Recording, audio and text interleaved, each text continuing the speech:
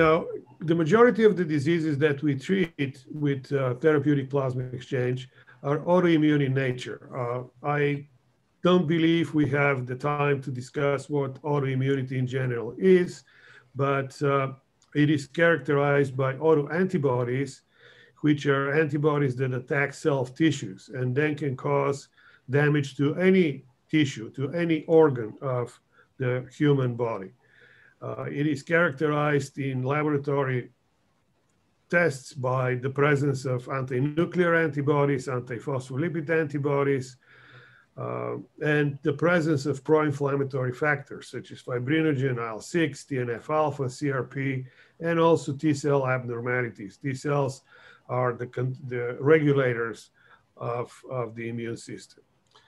So in our experience, as well as in the published literature, it is remarkable that older people have the same laboratory phenotype.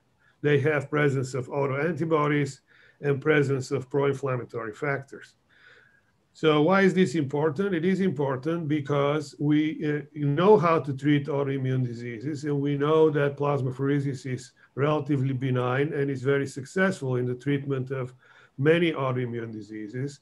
And maybe we can apply the same approach to older individuals and attack aging in some form.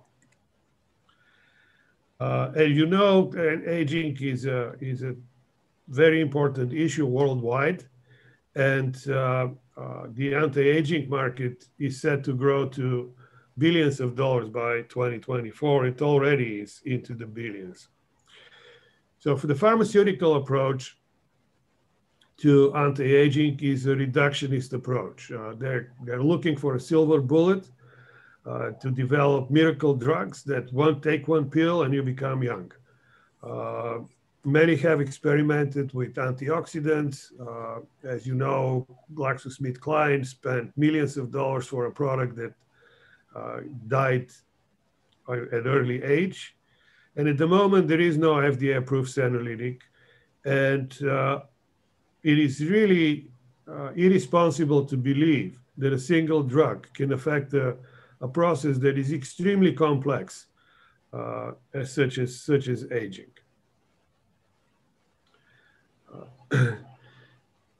One thing that is very important is to realize that there are a variety of changes that happen during aging, and one of them is the change of the proteome, so that there are certain proteins that regulate the milieu, the environment where cells function. And these proteins change over our lifespan. And this is important because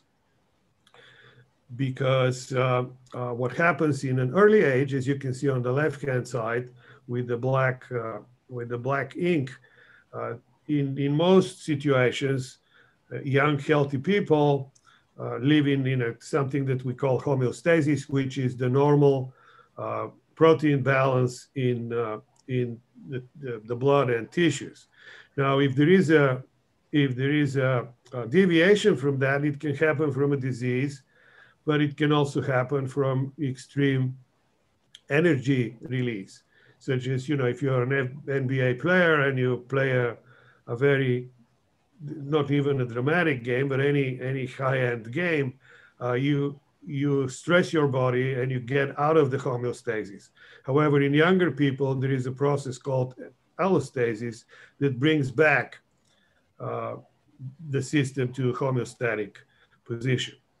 However, when we age, because of the change in the proteome or the different proteins in the plasma, we start to develop, older people start to develop diseases. And if there is no intervention at that time, this leads to the development of diseases and ultimately death. However, if we can intervene early in this stage of disrupted homeostasis, we can bring back the body to health.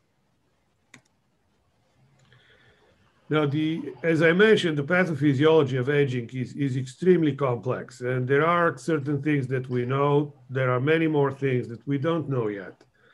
The main processes that that contribute to aging are chronic inflammation, and hence the term inflammaging, cellular senescence, and a lot of research has been devoted to cellular senescence, and of course immunosenescence, which is the aging of immunocompetent cells. Now, all three processes lead to the development of age-related diseases. The characteristic point of all of these diseases is chronic inflammation. As you can see here, there are quite a few of them. Many people at old age die of infections. Alzheimer's disease is obviously the most talked about disease of aging. Chronic autoimmune diseases, cancer, poor response to vaccines, cardiovascular disease, stroke, and as of late, COVID. As you most likely know, COVID is not common in younger people. COVID is common in older individuals and individuals with predisposing conditions, which basically means some sort of an immunodeficiency.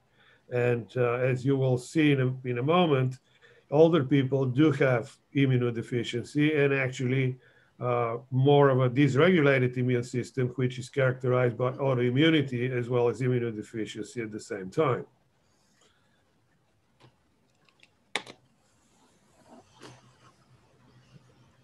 So I was told that you have already been exposed to this wonderful couple who published this seminal article in 2005. So I'm not going to go deeply into their discovery, assuming that you know, but I will touch on a few important points so that you can understand how we translated their tremendous discovery into our talk today, that you're interested to prolong your life. They used an animal model called parabiosis. So they sutured the skin of two mice, one old, one young. And what they observed is that the young mouse became older and the old mouse became younger. There were a variety of morphologic changes, which means that on autopsy of these animals, they found all kinds of morphologic changes that were a change from old into young. And they also found functional changes in a variety of different organs.